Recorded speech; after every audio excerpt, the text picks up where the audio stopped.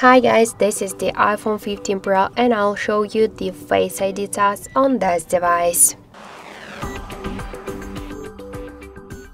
So I just set up my Face ID to the scanner and now I'll make a couple of tries to unlock the device with my face and we will see how fast this option is and does it works. So let's start. 1, 2, 3, 4, 5.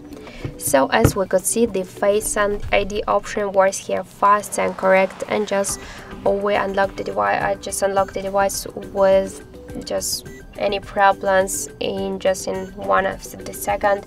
This is a really good result for the Face ID, and you could try this unlock methods, but don't forget that the passcode or pin code unlock methods, they are just less secure.